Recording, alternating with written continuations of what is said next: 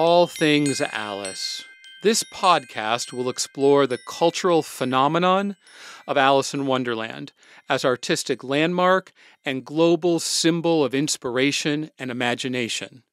I'm your host, Frank Beddor, the author of the Looking Glass Wars trilogy. Let's explore, what is it about Alice? Welcome to the show, everybody. My guests today are a pair of super talented game designer and developers. Nick Madonna, he's the founder of PHL Collective, and he's got a new exciting game out, DC's Justice League Cosmic Chaos. And Lee Thomas, he's the creative director of Epitome Studios, and they have an upcoming game which is based on the movie The Quiet Place, which promises to be quite the scare fest. I'm really excited to be chatting with these two geniuses. We're going to be talking about video games, we're going to be talking about movies, and of course, all things Alice. But most importantly, and I think really exciting, is we're talking about collaborating on creating a Looking Glass Wars video game. So let's get into it. Welcome to the show, you guys. This is my first podcast talking about video games and talking with you guys that are creators and designers and producers of video games and folks that I'm collaborating with, also people that have a long history in this business. So to start off, I just would be really curious about what game got you excited to be in this business and to design games. Lee, I'll let you go first. Fantastic. I was kind of lucky when I was a kid. My dad sort of worked adjacent to programming. So when I was very, very small, we had like apricots and, black and green old school like monitors in the house. So I always remember playing whatever games my dad liked. So golf first of all was the first one. I couldn't hit a ball in real life, but I could get a hole in one with a computer game. So that was a fun kind of like, oh, okay, I can be good at this. That's really fun. And then I think we got one of the they were called video packs, I think, in the US, but in the UK they had another name. Yeah, the kind of the licensing between the US and the Europe, it was still at that point where a console was released in America and a console was released in the UK, and they were completely different names, completely different. So on that, we had a sort of a Pac-Man clone and a Space Invaders clone, and there was a submarine kind of clone game. So that was my first introduction to video games, and I loved them to bits. But I think the first time I played something where I was like, oh, this is interesting, I want to do something with this, it was probably Wolfenstein and Doom. Those kind of first 3D, you're the player, you control the kind of the room, your eyes are kind of like in the game. And I think, yeah, you play those levels again and again and again, because of course you only have the shareware version, because my dad bought the PC. He wasn't going to buy me any games. So I have the free shareware version. I'll just play that again and again and again.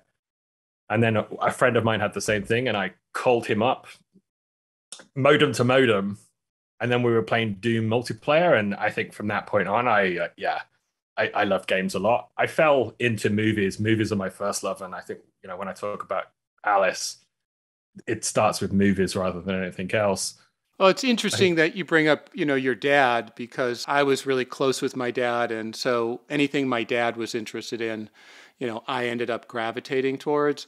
And so, I imagine there's an emotional connection to that time with your dad and playing those games. I had a similar situation with the golfing. That I was a big Tiger Woods fan, so I started by playing his game. And then I think I might have mentioned to you guys when we were in Vegas, I optioned the artwork for the 18 infamous golf holes, and I thought I would try my hand. I never got across the finish line, but I really relate to the father-son aspect of finding things that you have a love for and that you can share.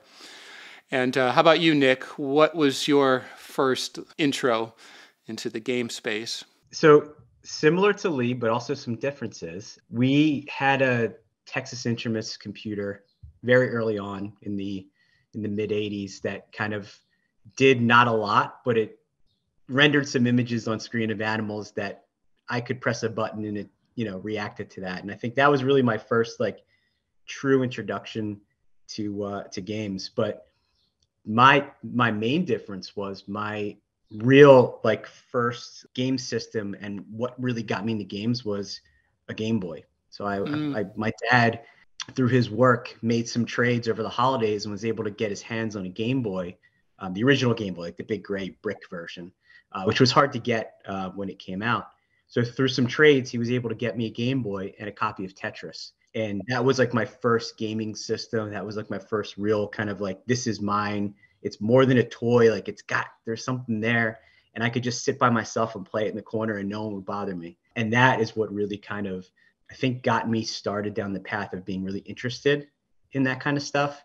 Because similarly, that father-son bond, I think I had that too, but it wasn't around games. So it was a long time before I actually had my first console. What I bonded with my dad over was comic books and pulp novels and things like that. So Conan and Sherlock Holmes, and we went to the comic book store every week and we were collecting and reading. So like there was certain things that kind of eventually transitioned and helped make that dovetailed in the games, especially the fantasy and the mystery. And I mean, the latest game that we worked on was a Justice League game. So like there's a lot of love that has kind of like gone from games and the media around games, and kind of like that's influenced a lot of what I'm interested in now and what I like to work on. What I love about doing this podcast is, everybody that's creative is pretty much touching pop culture. And we've already been talking about comic books and games. And Lee, you were talking about first love being movies, and synthesizing those things to come up with your own creative vision. So Lee, could you just give me a little background and connect the dots from that experience with your dad and creating those games to what you're doing now with Rich Leibowitz at your studio? Fill us in a little bit on that journey. I think that to kind of follow on, it all goes back to our dads, as is always the case. So contrary, similar to the golf story, like my dad played lots of sports, and I think when I was born, he had a season ticket for me reserved at Aston Villa, which was kind of like our local team.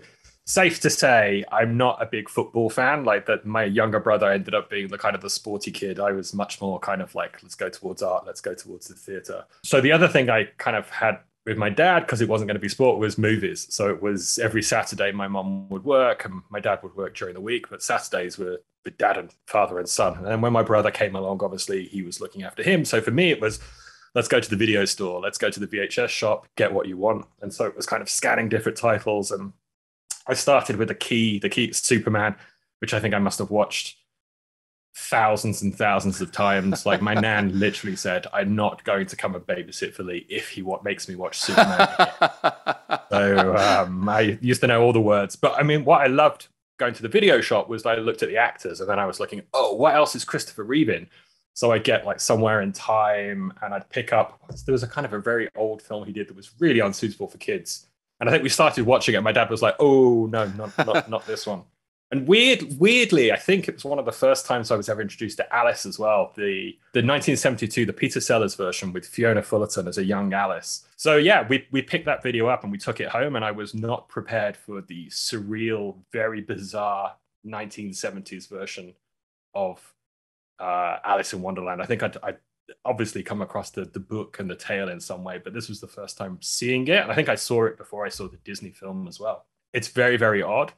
But I went back and looked at it a few days ago just to sort of refresh my memories of it. And I was suddenly like, oh, now I know why I like Monty Python. Now I know why I like Mighty Boosh. Now I know why I like surreal comedy, because it's like a sketch that goes into another sketch, which goes into another sketch, which goes into another sketch. And it really doesn't conform to traditional sort of hero's journey is kind of a lame one to throw out there. But it's more like video game narrative, and therefore. In games, you're always trying to get the player to sort of divine where to go next themselves, that's the ultimate. If you can play a game without the game stopping and saying, oh, hey, go and see this quest, or hey, go over there. If you can get the player to feel that sense of agency, it's kind of the goal. I mean, because the novel is so episodic, I thought they tried to make that work for them in that movie. And by the way, I forgot that Michael Crawford was the White Rabbit, and he went on to play Phantom for all those years. And Dudley Moore was in it. I don't remember what part he was playing, but I think he may play the. No, Peter Sellers plays the March Hare. The March Hare, that's right. Yeah, that's right. And Michael Crawford plays the kind of the White Rabbit. Yeah, I cannot remember who. There's quite a few people that pop in it as well. Like especially for me, like everyone in that cast was in British Kids TV. British Kids TV. For those that haven't experienced it in the 80s, was really weird. Right. In a fantastic way. Well, that's a really great story, because the Alice, not only were you intrigued, but the way that the story was told and the kind of humor triggered an interest in that kind of storytelling and that kind of humor. Hey, same thing with you, Nick. You have your PHL Collective company. You're the CEO, or how do you label yourself, or just the guru of games? Yeah, I don't even know. I founded the company, so okay, you're the founder. CEO, head. I mean, it's whatever. I do whatever needs to be done to make this. Yeah, this when you're an owner of some sort, you exactly. Wear a lot of hats. But connect the dots for me from your 80s computer to your high tech operation you have going now. It actually started more low tech. So that love of comic books and my kind of like weekly habit of going to the store with my dad was what got me started in art. So, I was okay in school. I played a lot of sports, but art was the thing that I really excelled at. And that's what I could really focus on, and it's what I wanted to do. So for a long time, I was drawing comic books, and I was taking drawing classes and kind of figuring things out. And eventually at the end of high school, after completing independent art study and kind of doing that, I applied to an art school here in Philadelphia called the Tyler School of Art. And it's an art school. It's an extension of Temple University. So I went there and I was feeling good. I'm like, I want to do art. Like, this is what I want to pursue. Like, I would love to be an artist for Marvel or DC. Like, this is like my thing. So I went to the Tyler School of Art, and I talked to a recruiter and talked to some teachers, and I showed them just this massive stack of sketchbooks I had of character studies and characters and panels and pages that I created. And no joke, was literally laughed out of the room because comic books were not, they weren't considered by them to be a true form of art. That's not a pathway to being an artist. So that devastating. Oh my God. I still remember this, and I hold that grudge to this day. And I should. I mean, it's rightfully so. But taking that information and taking that kind of like low point, I was looking at, and it was in the early 2000s, like, okay, if comic books aren't a pathway forward, like, what can I do with my art? Like, how can I, utilize these skills to pursue something that I'm really interested in? And games are always important. There was something that, I continued to play throughout my youth and through high school. And just about that time, there started to be some programs around game design and 3D art and understanding kind of how to manipulate the computer to output things that could be rendered on a television or be printed on a PlayStation disc. So that started me down that pathway of trying to figure out, how do I pivot, utilize these art skills, but do something which maybe has a little bit more of a path forward, right? Still a brand new industry to me at that time and to a lot of people. So I pursued 3D art. So I have my degree in 3D art and animation.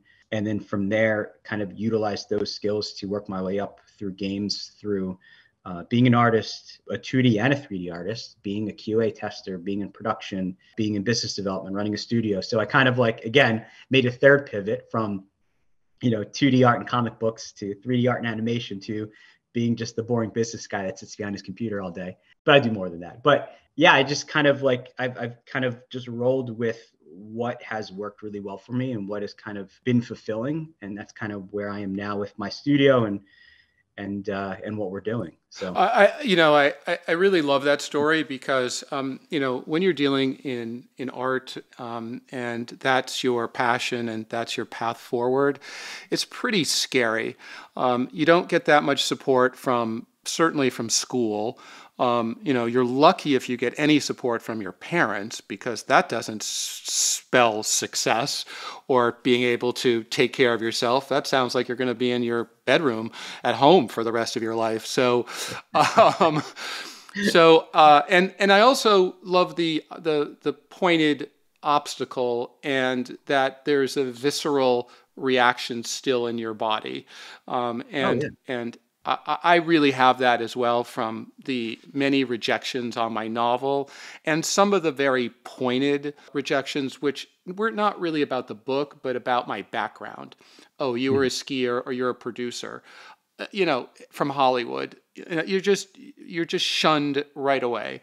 And so to overcome that and then find a path forward in art is something that, I think it's, a great lesson, and also something I try and communicate when I talk to kids. I do a lot of middle school visits, and I really laser focus them on finding something that you love to do. There is a path forward. And so your story is, not only did you pivot, but then you had to broaden like my dad used to always say, rejection's a great thing, son. And I go, what are you talking about? Because the door might get slammed on you, but it's going to open up another door, and it'll probably be the door that you should have opened in the beginning. And luckily, my parents saw what I could do, and they encouraged me. There was, to this day, still a lot of fear of going into a field that they don't understand, right? Mm-hmm. Just a lot of parents kind of have that, especially with new media and a lot of what we do. But seeing that success and seeing kind of, growth within that field, and, seeing that their support has made their child successful, I think is important, because those moments are defining. I mean, they're lessons. They're also kind of growth moments for you as a person to figure out kind of, okay, well, am I just going to give up on this thing that I really love, or am I going to find a way to make this work? Am I going to find a way to move forward? And I think, those are really important lessons. And as we've done talks at schools, because a lot of kids today are fans of games and they wanted to go into game design, I always think back to that moment, and I make sure not to crush a dream early. Yes. But be realistic and say, look, these are the things you need to study. If you are really interested in this, I would suggest doing X, Y, and Z. So I don't tell them it's impossible. I don't tell them, you're terrible or anything like that. But I make it positive, and I give them the right kind of pointers so they can go on a similar path, or maybe even an easier path than what I took to where I am now. I think maybe you should tell a few of them, no, show some rejection. And then maybe in like 20, 30 years time, they'll be like, oh, I was at school and this guy came to talk and he really hated my idea. And I just thought, whatever, get lost, dude. I'm going to make this kind of work. It's funny. I realized, Frank, I never gave you the actual answer to the question that you asked me in the first place, but I also never realized that you were from an art background, Nick. Me and Nick met not that long ago, but as soon as I met, I was just like, oh, there's something I got on with this guy. And it was just kind of, we just saw a very similar direction. I had the same thing. I drew and I wanted to draw, but it was never quite good enough. And I showed art, went to art college, and they're like, what's this stuff? That's kind of not important. And I've had that relationship through, I ended up going to art school because I wanted to go to film school, and I rang up the National Film School and was like, I'm 15, how do I come there? And they're like, oh, well, usually we take people from arts backgrounds. Great, bye. And then I was like, I'm gonna go get an art degree. So I went to art school first of all. The first year of art school is the best year of anyone's life. If anyone's listening and they're thinking about what to do next and they don't quite know, just go and do a foundation course, or go and do a year where you try lots of different, try painting, you try sculpture, you try some sort of technical design or some costume design, because man, art is just about bringing different perspectives to view. And I think the more, and this is kind of how I've ended up where I am, just Alice, be curious. I'm just way too curious about everything. Why is that? When's that happening? Why is that happening? And then eventually your parents stop being able to answer you and just sort of point you in the direction of books or teachers or kind of other people. And just that carries on growing and growing and growing and growing. And I think that's one of the best things about the game industry versus the film industry, where I kind of used to work, is that in the game industry, by and large, most people are very, very curious about everything. And I think in the film industry, people have much more of a sense of, hey, I'm keeping to my lane. Mm-hmm. This is kind of what I specialize in. The notion of heads of department is a very sort of rigid hierarchy. And that hierarchy exists in video games as well, but it's more often connected to salary banding rather than actual responsibility on a project. And the reality of video games is so many, you're not dealing with, you've got the player in the middle of it, and the player is completely unknown. They're like this random entity. So you have to think about which way the player is going to turn the game, not necessarily where you want to turn the game. And I think that sort of conflict of who's the author here is the kind of the main difference between film and games. And I'm really enjoying the game side of it at the moment. That's not to say there's not a lot to do in the film side, because that's fun as well. But the gaming part, that sort of unknown entity, it's really fun. Yeah, I mean, the film business has, it's difficult on the business side of it, because it's more rigid.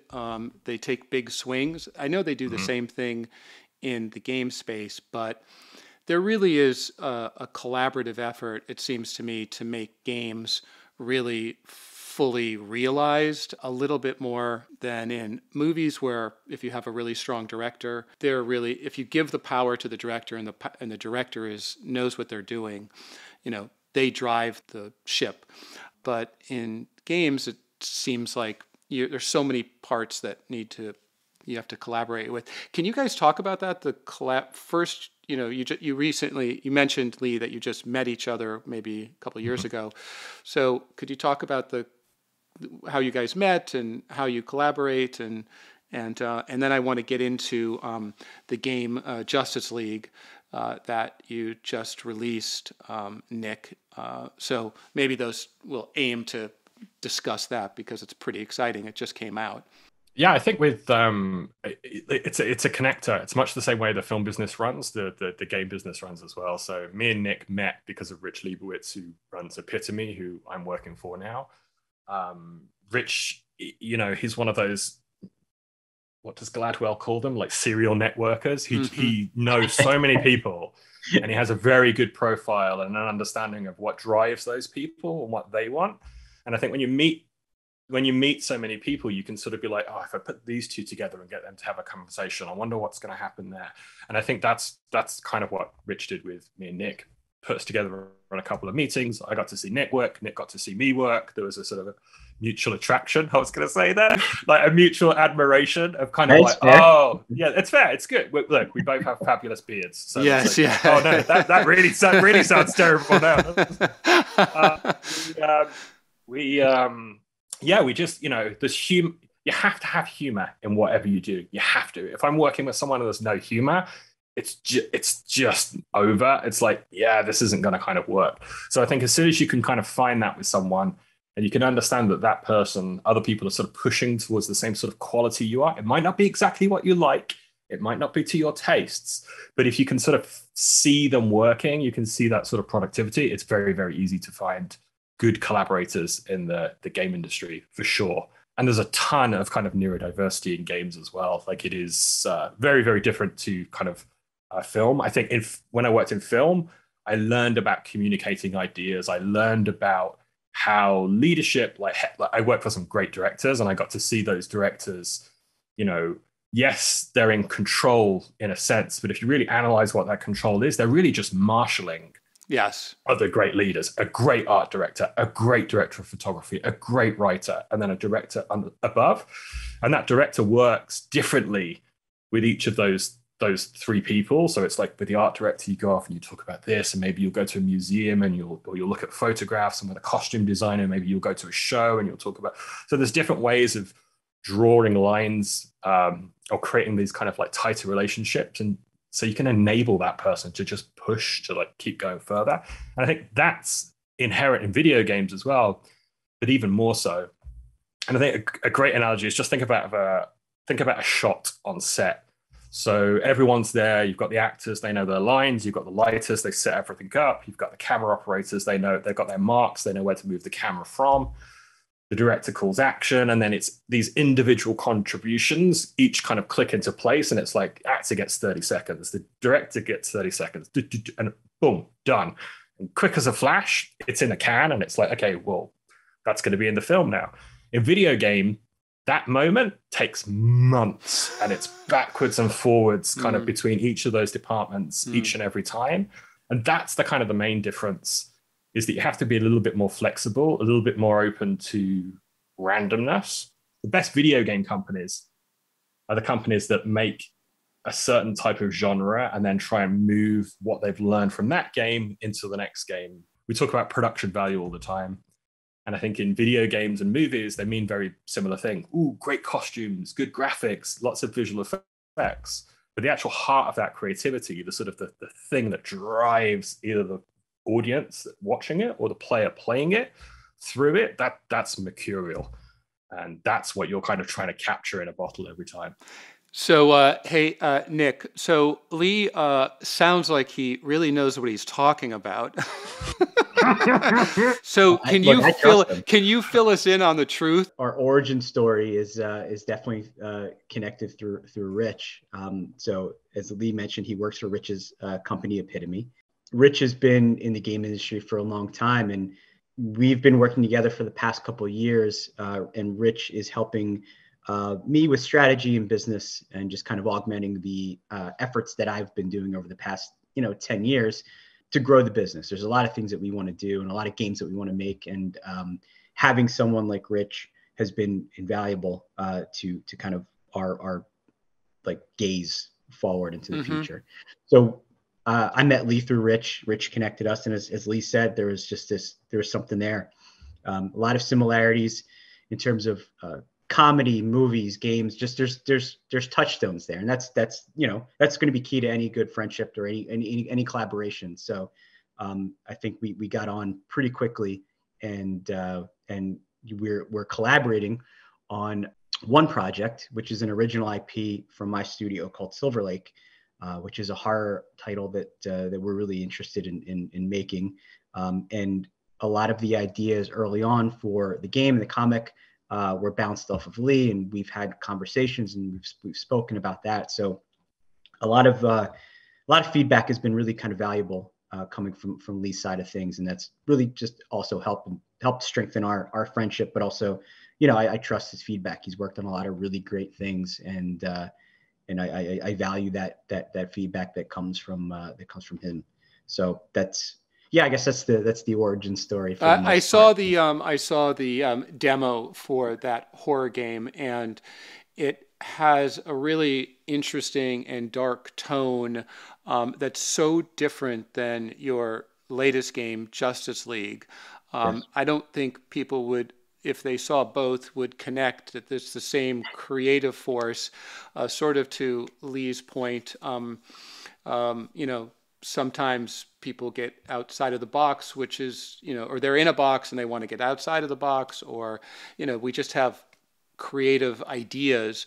So just tell us a little bit about that game, and what's the premise behind and what other horror games would you compare it to?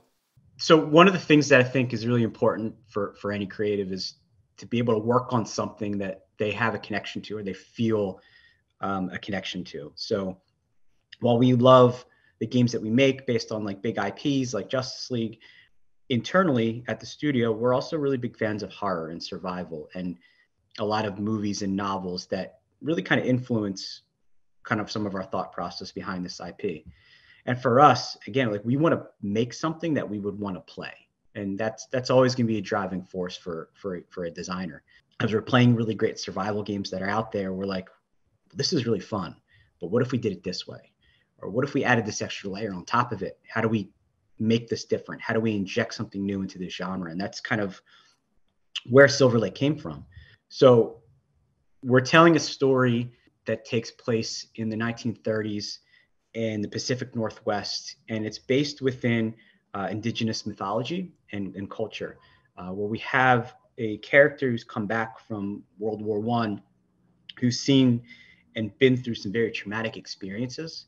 And as he comes home, he is confronted with the expansion of the Northwest and the industry in the Northwest, and how that has changed his family and his tribe's land. And there's a lot of supernatural and horrific elements that kind of are injected into that narrative, which we're playing on to really bring that horror element to it. And then thematically, there's a lot that's, people might not be familiar with everything that happened in the 30s and what people went through and what industry was at that time. But thematically, there's a lot of common threads to things that are happening today. So we're pulling on those threads to make the story that we're telling, from all these years ago, relatable to players today. So there's a lot of really kind of important themes and things that we're touching on. But essentially, at the core of it, we're telling a horror story. We're telling a story about this man's journey, who he is as a person and who he becomes after he goes through all these traumatic experiences. So there's a psychological and a mental aspect to it, but it's a really interesting property for us that we're working really hard on and very excited about. One of the reasons I started the Looking Glass Wars, it was very similar to what you're talking about, is to have my own personal story that I could work on and develop and invite people in and have control over it. I always describe it as my sandbox, and I'm inviting these people to play in my sandbox and go crazy in the sandbox, but I know that that's my sandbox. But we all have to make a living, and that's where the IP comes in, and that's where, I'll sell something or I'll get hired as a producer on something, and that's not mine. It's just, it's a work for hire. So tell me the difference about how it is to work on Justice League, which obviously is a big IP from Warner Brothers, and I imagine there were a number of issues in terms of, or restrictions or things you can and can't do. Can you share a little bit about that game now that it's public and it's being played around the world? Yeah, absolutely. So with any IP that you don't own, right, there's always going to be rules. There's things you can do, things you can't do. There's certain things that you need to be wary of, because there's other aspects of the brand, whether it's toys or cartoons or movies or whatever it happens to be, that you can't step on because you don't want to overtake another product that the same company's doing. So there's always those rules, and we've dealt with those rules for a number of properties that we've worked on in the past. What made Justice League different was the complete freedom that we had, which was kind of awesome and unexpected. So when I first originally pitched this game, I took a lot of my years of comic book love and poured it into this pitch and created a story that reintroduced players to the Justice League in a way that was different than how they were depicted in modern media for the past, let's say 10 years, right? It's been the really cool Zack Snyder movies, like really dark, right? Everyone's really super serious, and that's great. Those did really well. That's how everyone kind of knows these characters for the most part.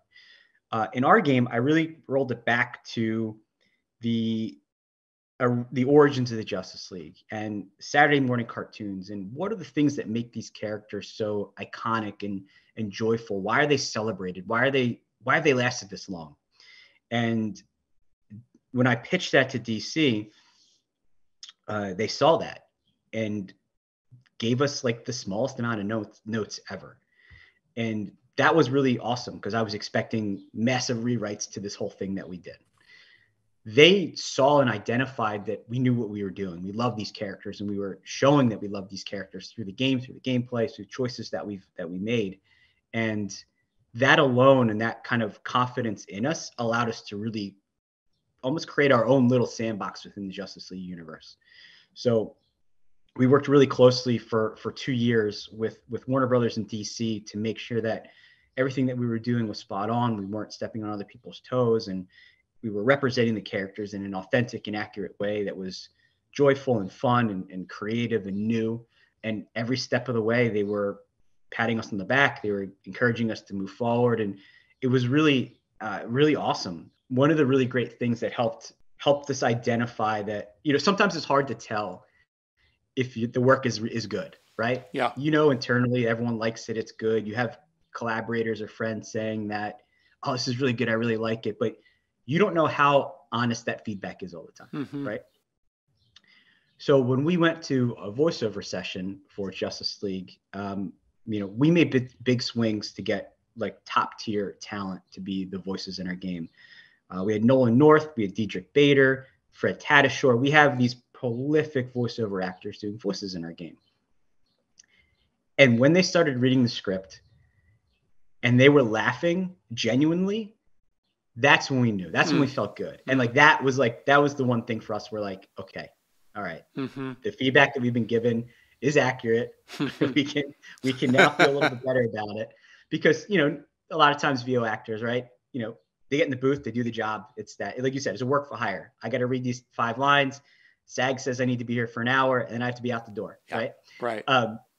But to be in these sessions with these actors and have their respect and have them laughing and have them saying, oh wait, what if I make a joke right here? Like, this line's great, but like, let me do this little thing right here. Like, it was fantastic, and it was awesome. So every step of the way, from conception to release, we've had all these really encouraging moments, and critically, we're seeing it in reviews. We're seeing players love it. We're seeing people understand that this is our love letter to the Justice League and to these DC characters, and getting that feedback now that it's out there in the wild and people are playing it is really good. And it's made the entire team really happy. And it's, sometimes when you spend a long time on something, whether it's a movie or a game, you kind of get lost and you're not sure, and you kind of feel some self-doubt before it comes out. You're like, oh, if I see a bad review score, I feel like I've wasted 2 years of my life. Right. So I think we've all been there at a certain point, but when we started seeing the reviews come out for this game, we were over the moon. We were so happy that everyone got it, they understood it, and yeah, we're really happy with the reception. Well, congrats on that reception, because Thank you. It is a terrific game, and and I think that point about self-doubt is important to highlight, because you put all the work in, and you're right, your friends give you this feedback, but until you go to somebody who doesn't know you, and when what was in your mind and what you produce lands in the same way that you thought and wanted it to land for them, that is such a great, fulfilling tell. And you've gotten it right. And then to bring up what Lee was talking about, humor, having those actors come in and genuinely laugh at your lines, you can tell the difference when people are laughing because it's real. On Something About Mary that I produced, it was the crew. The crew would break up in laughter and ruin takes. And that's when I knew we had something. I said, this is going to translate, because people can't handle it. And so the whole idea of humor being a sort of authentic indicator of what the experience and what people are getting out of, I think, is really accurate. So I'm thrilled that the game is doing well. I hope you do a whole bunch of sequels. So thank you. Me too. We'll see. So since my podcast is all things Alice and pop culture, and you guys are game experts and creators, let's talk a little bit about games and pop culture. Right now there's a lot of buzz in a kind of a negative way about American McGee's Alice. You've probably read about what happened, that EA passed on doing the sequel, the third in the trilogy. I will just say that I've known American McGee since the first game came out. I knew the producer from Dimension, who wanted to make it into a movie way back when, and I've always admired his independence. He's got a studio in Shanghai, I believe. And I've been watching him, I follow him on social media, and I saw how much work that he's put into this love of this property and this sequel, and yet the parent company that owns it, shut it down. And there was a very visceral, there was a very emotional sort of response that he had to it, that he wanted to step away from games and he wouldn't produce games. Can you kind of give us a sense of what that kind of means and why? Like, I don't understand how he put so much energy into that game to wait for EA to ultimately pass. Is that a development process, or what is that? I think it's passion, right? It's that time where I always think back to films, and I think back to films, and I always think back to films, of course I do. But like, think about how many unrealized projects, like David Cronenberg was going to do a Bond movie at some point. Jodorowsky was going to do Dune, and it's titles like that. They're kind of like, for whatever reason, the individual contribution and the kind of the fuel that has taken this idea to this absolutely epic place that us as creatives could look at and be like, holy shit, that's wonderful. I want to experience that. It's very different from a casual gamer or a casual cinema goer, like going to the cinema on a Saturday night. And, you're not going to look at a poster for Jodorowsky's Dune and think, oh, that's nice. I'll take the wife to see that. That'll be an interesting 2 hours. You're like, no, that's going to be a spectacular mind kind of futz. I don't know what the hell that is.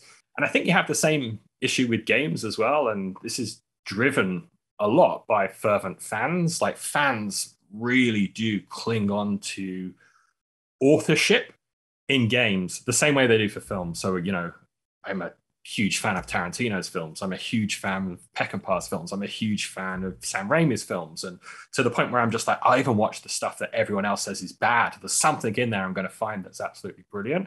And I think that type of fan fervor exists in video games as well. And I think the difference is I think that sense of authorship in video games is very, very different. And oftentimes when you're building a video game, at least for me, a lot of my lessons have always been about keep thinking back about the player. Like, it's less about your vision and it's more about their experience. And it's a weird thing to flick flat back and forward between. With that game, it's huge. It looks beautiful. I can imagine it's going to be incredibly costly to do justice to that artwork.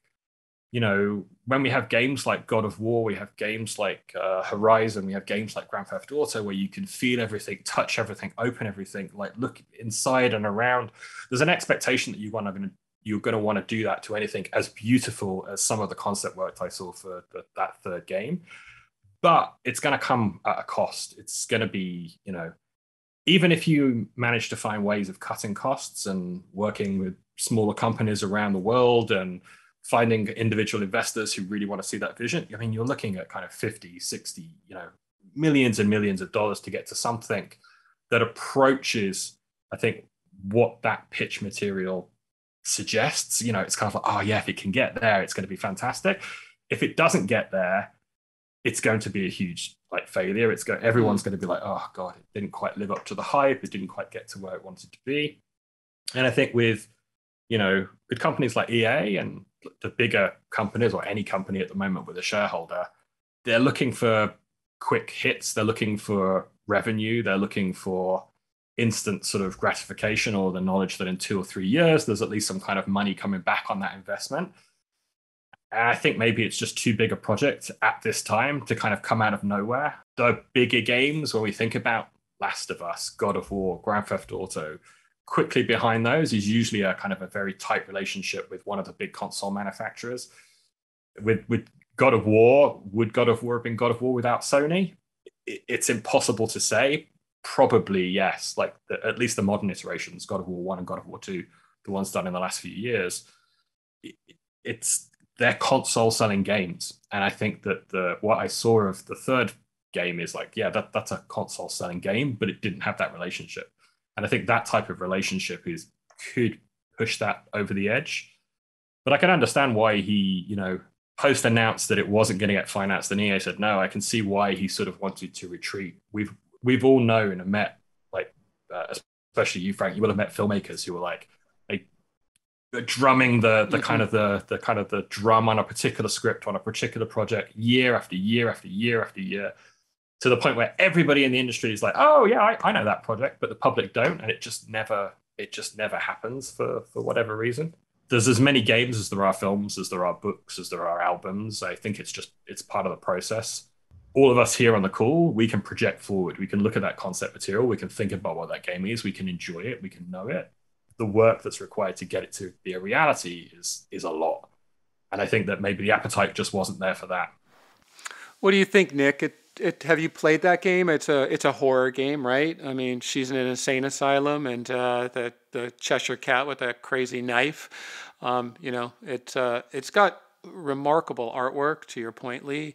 No, I remember. I played the first game. I remember when it came out. I was in college, and yeah, the artwork was striking. The take on this fairy tale or this book that we all know and love, like, was so different, and that really kind of sucked me in, and a lot of fans around the world.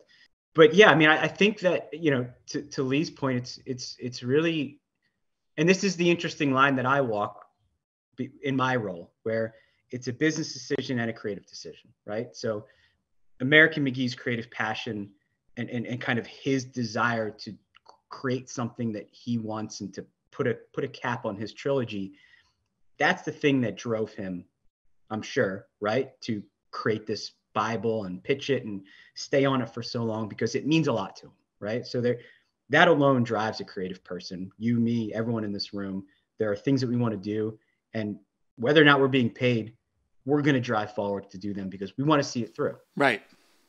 Now, on the flip side of that is the suit at the company who commands the P&L and wants to see that, as Lee said, that return on investment, right? So, and it's also strategy. EA, like a lot of publishers these days, are looking for less risk and guaranteed hits, right? So whether that's an annualized sequel, whether that is a game that's almost complete that they can just take over publishing at the end, they're looking for these things that minimize their risk but maximize their profits, right? This is just like businessman in a suit 101, So seeing that, okay, Alice might be 5 years out, it's going to cost X number of dollars, like that doesn't always necessarily work with the current strategy or the current plans or the current calendar, right? It might not fit in commercially with what they have lined up for the next 3 to 5 years.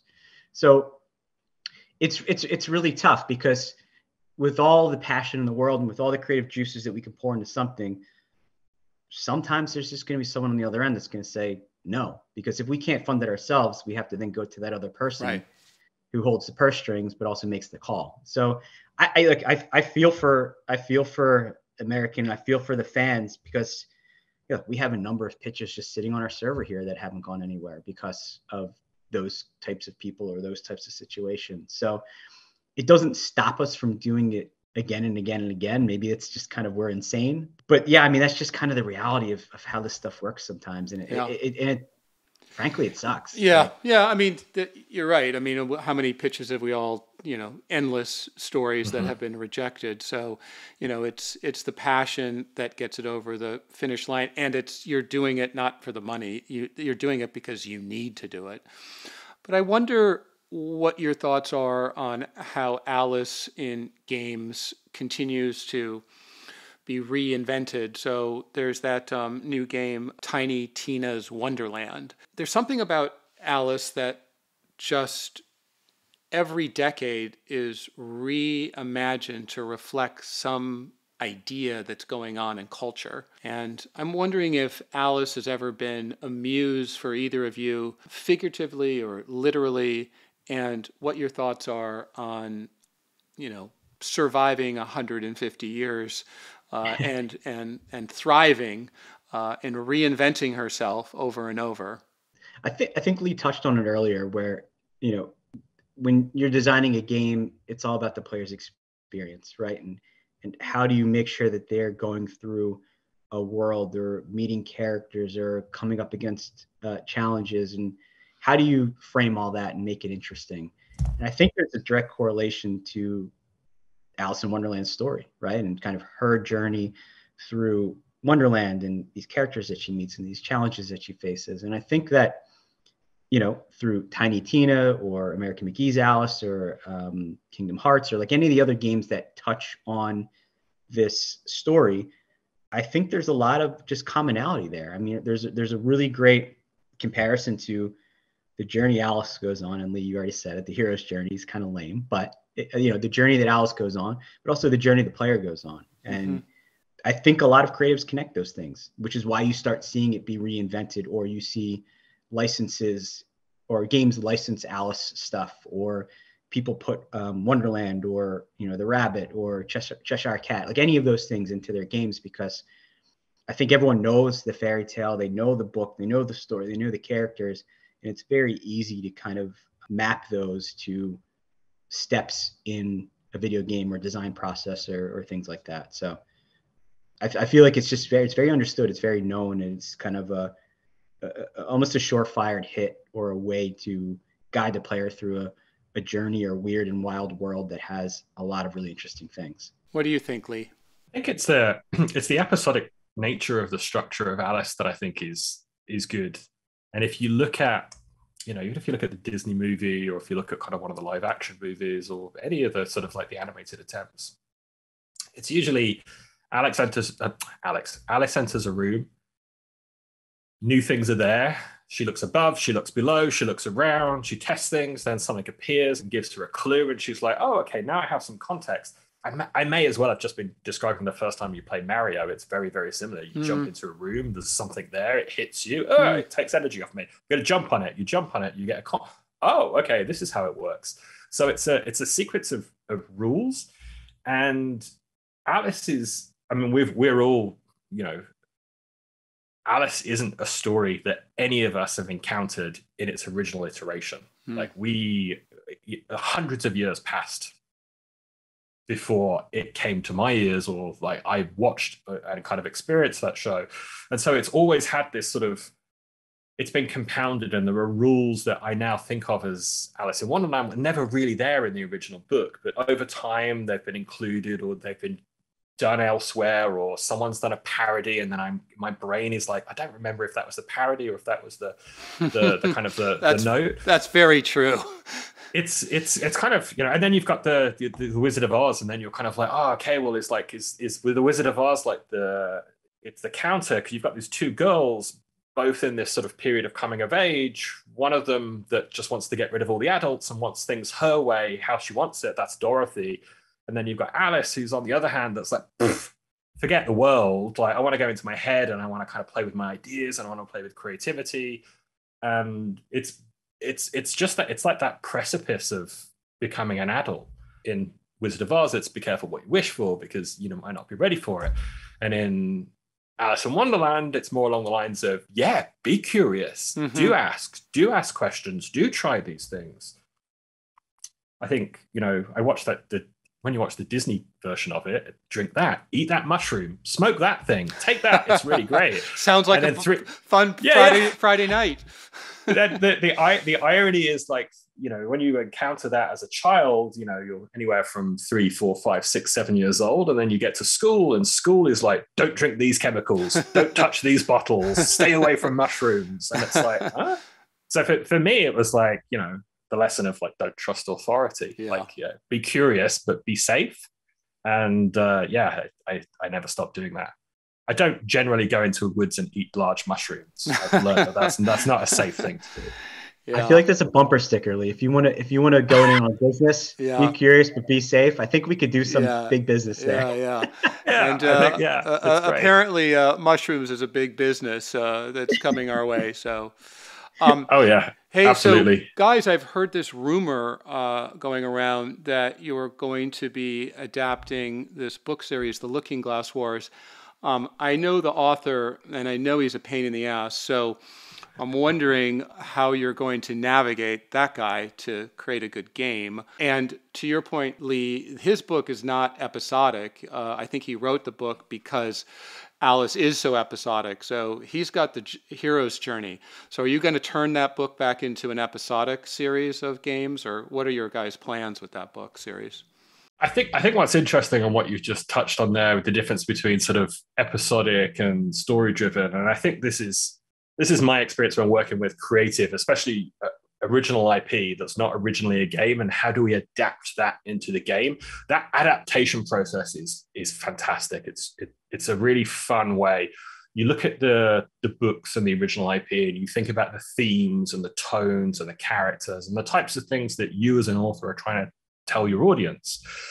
Then as a creative or as a designer, rather than sort of strictly adhere to that and think, oh, I'm going to take this, it's like, no, think of it in the abstract. Think about what in a game can cause similar, like how can I cause a player to feel the themes in this book, the tone that's in this book. And I think that then starts to suggest a genre, or at least a kind of a principal way that you interact with the game. And once you've got that, then you can think about, well, what are the various different systems? And we're fortunate enough to, video games are rapidly proliferating. There's hundreds of different reinterpretations of genres and systems every year. And so you play lots of a variety of different games. You see how those games make you feel. And slowly you start to have this sort of collage of interesting abstract systems onto which the creative of the IP can be laid over. And you have to do that very, very, very softly, because the first time they come together, the creative and the system, it usually doesn't work. But that's okay, because as game designers, that's all we do. We solve problems. We know where we want to go, but we see an issue in that direction and achieving that vision. And so is it an art problem? Is it a feel problem? Is it a sound problem? Is it a feedback problem? Is it a problem with the original narrative? You just have to look at these problems with lots of different lenses and lots of different perspectives. And then you start to divine this loop, this sensation of like, oh, I do this happens, and I feel that, and now I want to do something else and something else. And that's the sort of the traditional loop. All games have kind of loops. Feedback to the player. Do this, that's good. Do that, that's bad. Mm-hmm. And so you learn how to divine your way through the scenario. Once you've got those systems, then there's the really fun part, because now it's a back-breaking work of, well, we want to borrow this bit of the narrative, but can we change that? How do we push this around? And what do these characters do? And at that time, we talk to someone like you, and your understanding of that universe is huge, like way better than us. Even if we read every single word that you'd ever written, our perspective on it would be completely different from your perspective on it. But in that negotiation, in that sort of like talking about the world and the characters, and you sort of seeing the systems as well, you work out how to land it. And very, very clearly, it's like airport, beeps and lights. You kind of, the runway appears, and you're kind of like, oh, okay, that's kind of where we want to go. Hey, so Nick, we are all bonded by the same gentleman, Rich Leibowitz, who has been interested in my property for a long time, and he's been a friend. And, back when he was an agent, he was representing the Looking Glass Wars. And he's the person, as Lee had said, that is the connective tissue to this conversation and why we're in this room, because I have started to collaborate with the two of you on how to turn the Looking Glass Wars into a game property. And, it's been really interesting for me to share, the sort of the magic systems and to be able to articulate all of the logic and rules behind the world that I've created, and have that sort of land as a starting point for some of the gameplay. But then when it came to the narrative, it really changed, because, you guys, we all agreed that let's start with something that's not in the book. Let's give fresh story elements and bring us up to where the books start. And I found that to be very exhilarating and an exciting proposition. Can you talk a little bit about why you think that's important in terms of the game that we're working on? And can you also talk about how we're piggybacking on the game design and play of Justice League? Mm-hmm. So I think you nailed it like perfectly, where it's exhilarating to tell a story that isn't a direct adaptation of what's already there, right? There's this great book series, there's this great movie, whatever it happens to be that you're adapting into a game. People know that. They know the beats, they know what happens, and there's almost an expectation as to this is how it's supposed to go, right? The Last of Us TV show is a really great idea of how they subverted some of those expectations, but also expanded upon the universe to make it new and fresh, even though they retold the first game in an 8-episode arc. So being able, and you being so gracious and allowing us to play in a sandbox that exists before the first book, is that really exhilarating moment where we have an idea of where things are going, but we are allowed to take however many steps we need to take to get to that point. And there's a lot of different stories and a lot of different narrative and really cool moments that happen in those steps. So we could either take our time and do it over a number of games. We could do it over one game. Like that's really exciting. And that freedom is what makes our job a little bit easier, because we're not beholden to, here are the steps. You have to hit these bullet points because this is what everyone knows. So during that, as we mentioned, the adaptation phase, I remember I first put together this document that was full of narrative, thematic, film, all these different references that were visceral and exciting, that had themes of war and brotherhood, because of some of the characters that we wanted to touch on in our game.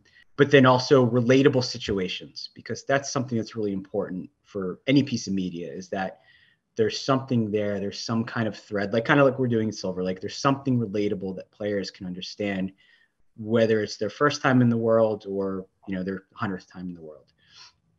So I remember I put together this big list, which was full of Band of Brothers and Suicide Squad, and this these different you mentioned Peck and Paw, Wild Bunch, right? Like there's groups of individuals who come together, who are going about their business to reach this common goal. And the steps to get there might not be easy.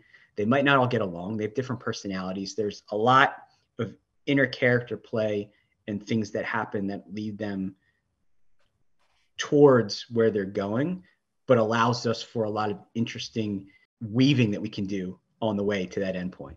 So that adaptation process and those kind of meetings that I had with Lee early on, and we were throwing ideas back and forth, were what kind of led us to asking you if we were able to play in this sandbox that exists before the first game, because we think we can do something really interesting here. So that, those types of moments and that kind of creative relationship with an IP owner or a writer or an artist are the things that really, I think, help drive a great product. Because if we're just given rules and here's your marching orders, go, that really puts us in a box, and that doesn't allow us to really kind of flex and do things that we think are interesting and could maybe help, right?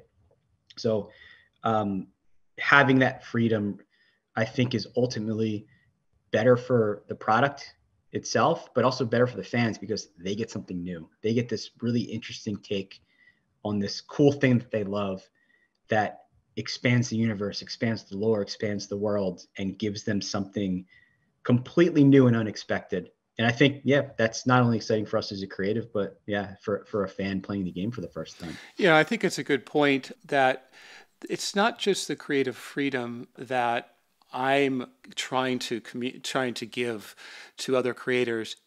I want their voice. It's what's inside of you. It's part of you. It's who you are. It's how you communicate.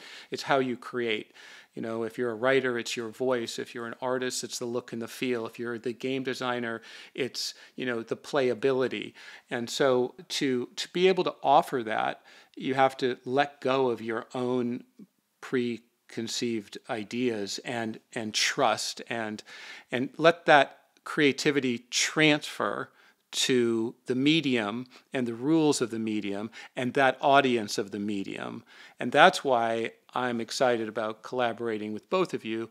And that's why this conversation is really satisfying, because you have deep understandings and perspective and creativity that's your own. And that's what you're bringing to it. And I think, you're hoping that you make a good decision as an IP owner, but like Justice League, like Warner Brothers and DC, handing it over and trusting that it'll come back and that communication will ultimately end up in the final product is a leap of faith, but that's where the best creativity comes from. It's a big leap of faith for an IP owner. And, as a creative, as the person on the other side of it, we don't take that for granted. We're appreciative of that because, again, yeah, it allows us to do things that we are passionate about, right? We don't want to just be this work for hire kind of paint by numbers studio. Right. We want to do things that are really cool. Like, we have ideas, we have certain things that we think would be amazing. So allowing us to do that is very much understood on our side, to make sure that we treat it right, we do what's right by the property and by the owner, but to also just like do something cool, do something really awesome that's going to take people by surprise. We'll talk about Justice League, because Justice League has exactly that. It has some very cool new kind of playability moments, and you have described to me you're going to take that engine and create the 2.0 for the Looking Glass Wars games.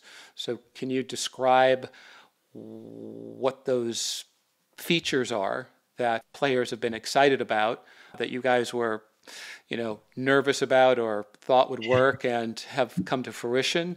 Give us a little inside the picture of what you were thinking and how it turned out. So Justice League is, genre-wise, it's an open world action RPG. Mm-hmm. So it's a game that gives the player freedom to explore and tackle the narrative at their own pace.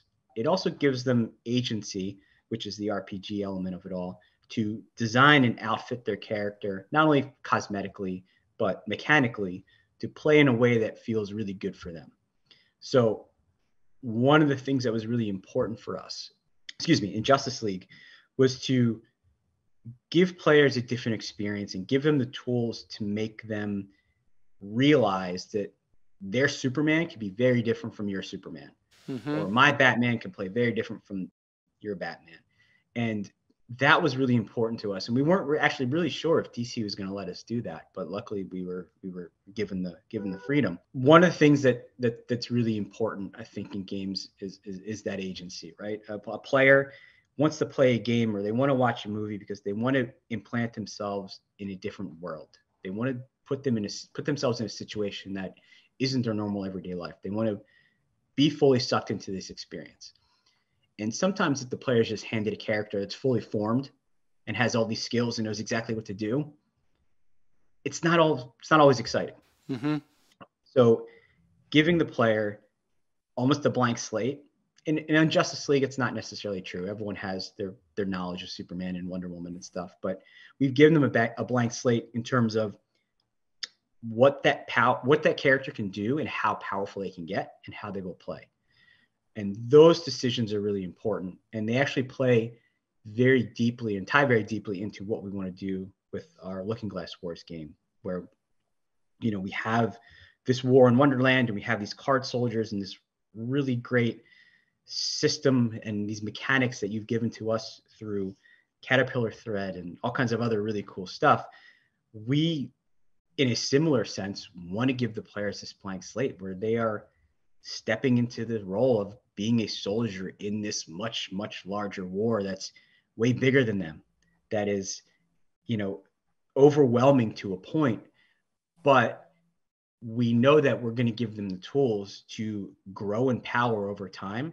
So not only are they going to get stronger, but they're going to understand the world better. They're going to know what's going on. And that kind of agency and those, giving the player a choice and giving them the tools to make those choices, I think is going to be a really important sense of immersion for players. And that's something that we always strive to do in our games. And as we build version 2.0 for Looking Glass Wars, that's going to be a key feature that we're going to really hone in on, to make sure that players can, step into this soldier role and be the soldier they want to be the suit that they want to be, the color they want to be, whatever it happens to be. They have the tools to make the choices that give them the coolest experience that they can create with the game that we've given them. You brought up agency, and agency for characters is universal in storytelling. It doesn't matter the medium. The characters have to have, agency that you can understand. So I think, that's an important point and something that I really worked hard on in the novels, and that I was proud of, and that that is also really important in games. So I'm excited about this collaboration with both of you. I'm excited about finding a way forward for the Looking Glass Wars to live in the game space. And I have really enjoyed this conversation. You know, the creativity and the imagination and the curiosity is something that we trade in every day. So it's nice to talk with like-minded friends and colleagues. But before we go, I'm going to ask a question that I always ask, and that is, if you were a character from Alice in Wonderland, who would you be and why? Lee, you can go first. I know you'll have an answer. Do you know what? This is kind of odd, and I wouldn't normally do this. If you asked me kind of like which of the Reservoir Dogs I were, or which character was in Pulp Fiction, I'd pick some weird sort of background character. But it's Alice. It's Alice. Like Alice she has agency, she has control, she can get herself out of trouble, she can get herself into trouble. Mm-hmm. And yeah, it's the the curiouser and curiouser mentality of never stop asking, never stop saying why. And I think that message is still true. Yeah. Be curious. Don't accept anything. Don't, just because someone tells you it can't be done, don't accept that. Yeah. That's the worst thing you can do. Mm-hmm. So yeah, Alice. Curious. How about you, Nick? Well, Lee took the star of the show. He's number one on the call sheet. I'm gonna be lower down on the list, I think. No, I think, and maybe this is just my personality or just kind of how I would want to interact with the world, or kind of the power that I wish I had, but I probably would choose the Cheshire Cat as this chaotic force within the world, this comical, conniving, meddling, just this all-knowing character who makes life hard for everyone else. You mean a business owner, Nick? It's funny that. It's true. It's these things work like that somehow. I don't know how. Well, earlier in this conversation, right in the beginning, because we're on a Zoom call, I was watching you, Nick, smile. And as you were smiling, I thought to myself, I bet he's going to say the Cheshire Cat. And if he doesn't, I'm going to say the Cheshire Cat. So my mischievous grin. Yes, that's it. That's exactly it. So on that, I'm going to end, and thank you both. Wishing you a lot of luck on the continuing success of Justice League, and wishing all of us a long collaboration on the Looking Glass Wars. Thank you, gentlemen, for hanging out with me and chatting about all things Alice and pop culture and games and your love of creativity. Thanks, Frank. I appreciate you having us on. Yeah, thanks very much. It was great.